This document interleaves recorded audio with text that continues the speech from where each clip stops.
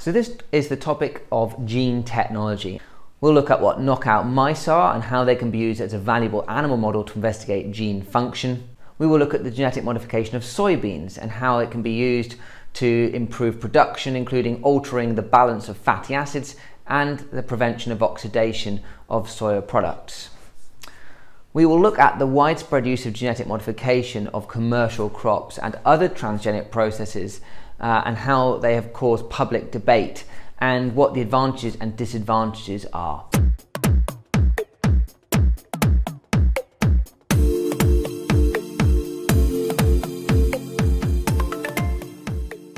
By knocking out, making inactive, a gene and observing the result, you can work out what that gene was doing. This is done by inserting a new gene that is similar to the gene to be studied, but which makes the original DNA sequence impossible to read, so the gene is silenced and therefore cannot make a protein. So we're going to knock out a gene, we're going to stop a gene working by inserting another gene that ruins it, basically. Okay? We can also use them to investigate human diseases in animal models by knocking out the equivalent gene in the animal so that it mimics what happens in the human. And we'll talk more about that later on. Probably one of the biggest and most discussed areas of genetic engineering is in food production using GM crops. Crops can be engineered to manufacture a range of proteins that have either a direct or indirect benefit to humans. We've already discussed in this presentation how plants can be engineered using Agrobacterium tumefaciens, and once you've got these transgenic plants, you can then clone them using tissue cultures. You can make thousands and thousands of identical genetically modified plants. The way that works is you take a few cells from the dividing meristem of the plant that you've already modified and you put them on gel impregnated with plant hormones, and this produces a mass of undifferentiated plant cells by mitosis, and then you transfer them to another gel which has got hormones in to stimulate root growth and stem growth, and you end up with clones of these genetic modified plants. Now, GM crops are common around the world now. In the US, more than half the maize, cotton and soy crops are GM, and they are very common in China and India as well. Some modifications are for the producer to get a more profitable, reliable yield, and others benefit the consumer, such as improving nutritional content. Here, for example, there's some GM bananas which are resistant to diseases. About 85% of the maize grown in the US is resistant for particular pests that normally wipe out whole crops. They've even engineered rice that contains vitamin A, that people who live in countries where they're vitamin A deficient in their diet can grow this special type of rice so that they don't suffer with night blindness. The example we're going to look at is GM soybeans. Now, soybeans are the most widely cultivated legume in the whole world. They are high in protein and low in fat and have three main commercial uses. The beans can be eaten raw or used to make products such as soy flour, soy milk, tofu, soy sauce and miso. You can extract the lipids out of the beans and use them for oil, cooking oils, but also they're used in cosmetics and other products.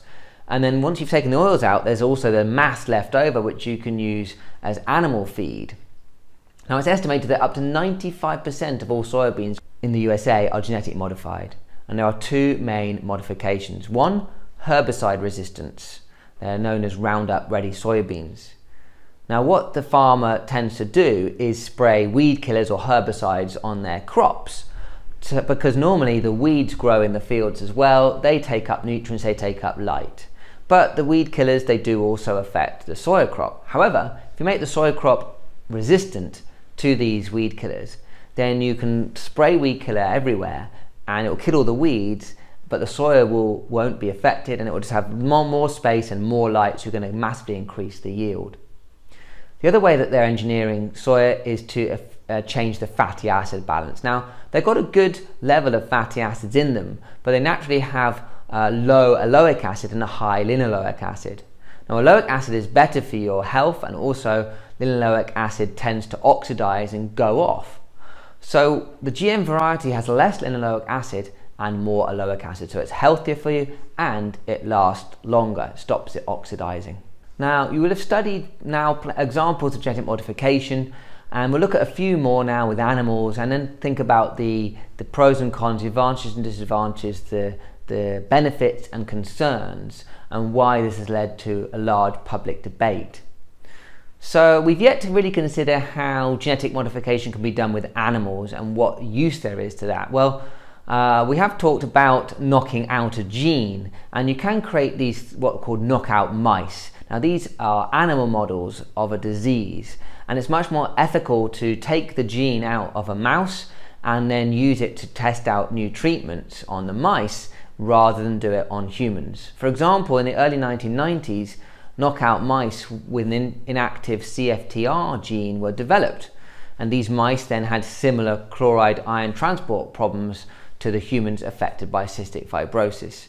We could then use those mice to study the disease and to trial potential gene therapy cures, whereby you inject the functioning gene in vivo using liposomes to cure the disease.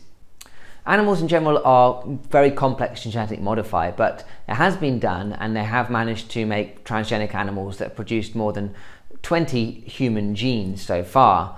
The issue is then how to mass produce that, because unlike plants, which you can easily clone via micropropagation, cloning of the animals is much more complicated and it hasn't been done on a mass scale yet. If you want to genetically modify an animal to produce a human protein, then all you've got to do is take the human gene, insert it into the egg of the animal species, but also transfer a promoter sequence so that that gene gets expressed in the milk of the female. Then grow the embryo in a surrogate, and then once it's grown full size and reached maturity, you can then take the milk from the female and you'll be able to extract the human protein straight from that milk. One thing that we're trying to do in terms of genetic engineering or modification with humans is something called gene therapy. This is where scientists introduce a working gene into human cells to override a recessive allele that's already there. But to get this passed on to the next generation means you have to do it on germ cells, and germline research is banned in the UK. So it hasn't been that effective yet in terms of making real treatments for humans. So there are lots of benefits to genetic modification. For example, in agriculture, GM crops getting a higher yield, greater range, growing crops in a greater range of climates, using less pesticides, less fertilizers, feeding the growing population. In terms of medical treatments, you can manufacture drugs using microbes instead of using animals. You can use animals though as models of disease to try out new treatments rather than on humans. GM crops can improve nutrition, and like I said, there might be a solution there to feeding an ever-growing population. The concerns are, well, on a social level, the ownership of all this technology tends to be by large multinational corporations, and the seeds, GM seeds, you tend to need to buy new each year, and that's expensive. So we're really benefiting the rich, and the poorer countries who probably need this technology the most are not going to get the benefit. There are big environmental concerns in case these marker genes for antibiotic resistance get out into the wild plants and make super weeds. GMO may have an unforeseen effect on food webs more widely. Also, people are worried about it decreasing genetic biodiversity even further than we've already got now. And also health concerns in terms of what are the long-term effects, the unforeseen genetic effects on these organisms. Could it cause metabolic diseases? Could it cause cancers? Could eating genetically modified food cause issues to humans? There's no evidence for that, but these are concerns that people have.